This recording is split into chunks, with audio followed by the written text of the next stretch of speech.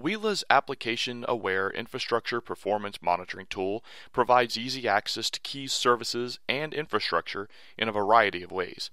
The first option is the ability to see all server alarms for all of our virtual machines. From here, we can see the root cause of performance issues. In this case, it's our storage that's our main concern. We can see metrics for the virtual machine, the host, and data store. Clicking on a certain time for that host will show us all the virtual machines that reside on that host.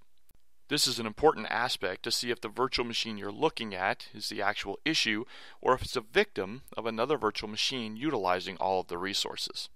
From our Network Health widget, we can see which VMs are having issues with networking. By hovering over or clicking on a virtual machine, we can see all services that VM provides. Clicking on one of the services brings us to the root cause view as we saw previously, but this time we see that it's actually a dependent service that's our main issue. Clicking on the networking circle for that dependent service shows us the connectivity between these two virtual machines as well as the hosts that they reside on. You will also see we have widgets for CPU, memory, and storage, as well as critical resources at the bottom.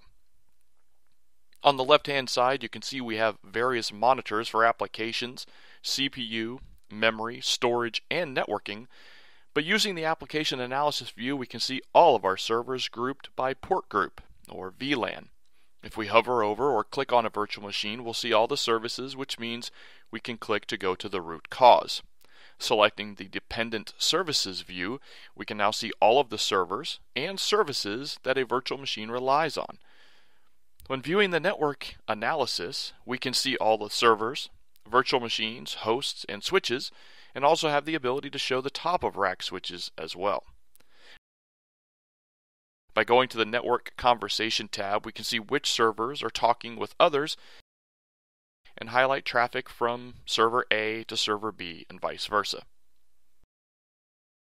Both the CPU and memory monitors show us both a circle packing diagram as well as a tree diagram for displaying all of our servers on our hosts and our clusters and data centers, as well as all alarms that have to do with CPU or memory.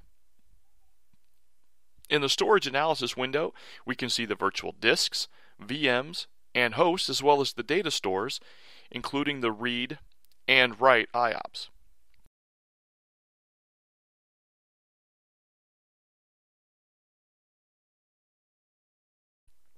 Lastly, our stats browser allows us to choose a specific data center, cluster, host, port group, vApp, VM, or top of rack switch to get a closer look into it.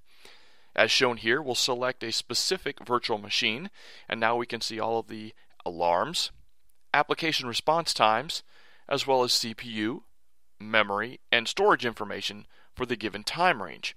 If we extend the time range above, all monitors will adjust accordingly.